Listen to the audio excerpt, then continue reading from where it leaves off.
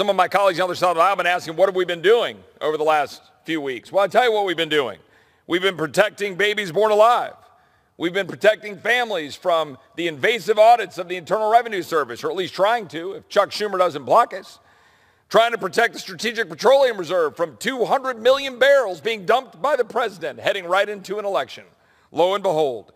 And now how about protecting last week nurses and doctors from being fired for daring to want to protect their own health and well-being by not taking a shot which the CDC director says does nothing for transmission of COVID. Those are the facts. We're standing with the American people.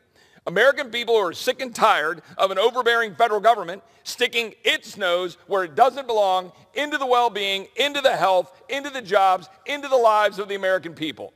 That's the truth. Now what are we trying to do? Today, we want to protect individuals from being punished if they want to try to come to the United States but haven't had a vaccine. Again, a vaccine which the CDC director says does nothing for transmission. Those are the truth. Here's the fact. Right now, a vaccinated non-citizen with COVID can enter the United States via air travel, but an unvaccinated non-citizen who doesn't have COVID would be denied entry.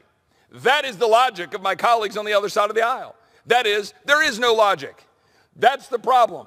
Everything about COVID has been free of logic and rather full of emotion. That's the truth. And we've been destroying the American economy. We have been destroying the future of our children, forcing them into the corners with masks, forcing them to be denied education, destroying the futures of families whose family members have lost jobs, who haven't been able to serve, who haven't been able to carry out their livelihoods as doctors, as nurses, as public servants who have been unable to carry out their jobs, including men and women in uniform, until Republicans demanded in December that we protect our men and women in uniform from getting fired, from daring to say, I don't want to have a needle stuck in my arm when there's plenty of evidence indicating myocarditis and other concerns that arise from it.